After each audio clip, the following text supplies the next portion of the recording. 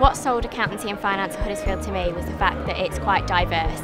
It's quite a unique course, and it's something that I actually struggled to find when I was looking at universities. The fact that it offers both accountancy and finance is quite rare, and having that placement year in the middle is what really sells it to you. And obviously at the University of the Year, then what's possibly go wrong?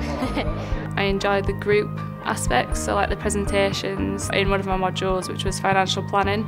I had to make up like an imaginary situation in a family and things like that, and give them financial advice. We're looking for students to have a grade C GCSE in maths. That's the basic numerical skills that we need. We don't need brilliant mathematicians, brilliant statisticians.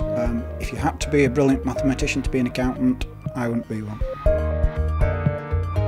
It's mainly based on accountancy and finance, obviously, but it's got quite a few practical things thrown in there as well.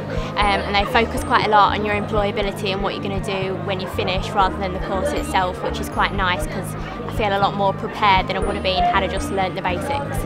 Well, we get them to recognise that accountant's not just about sitting at a computer working with figures.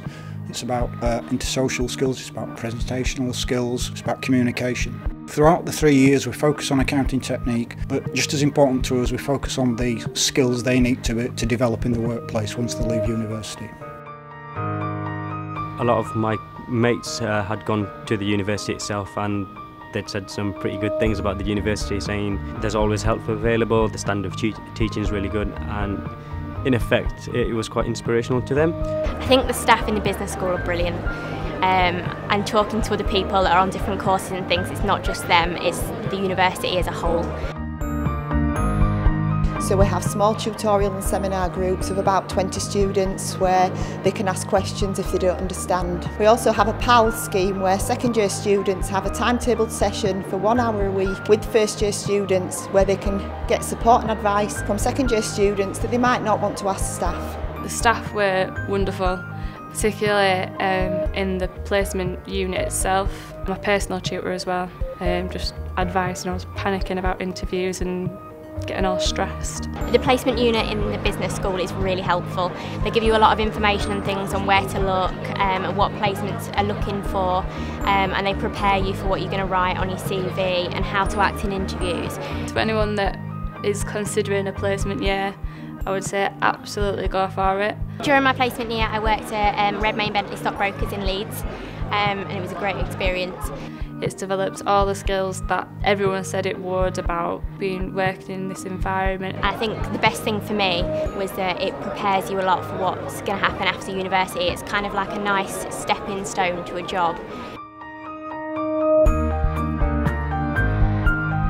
I recommend Accountancy and Finance at the University of Huddersfield because it is the University of the Year, which is brilliant. The course is brilliant, you've got lots of options for what you want to do. There's so much support for anything, the facilities are amazing. And there's always staff there to support you regardless of whatever you need help with. Student life in Huddersfield has been great for me in the daytime. I mean, there's plenty of places around campus and things where I can eat and go out with friends, go for coffee. For me as well, partly it was the fact that you can get to it nice and easily. It's got great train links, and it's not just that if you come to Huddersfield you have to live in Huddersfield, you can travel to it so easily.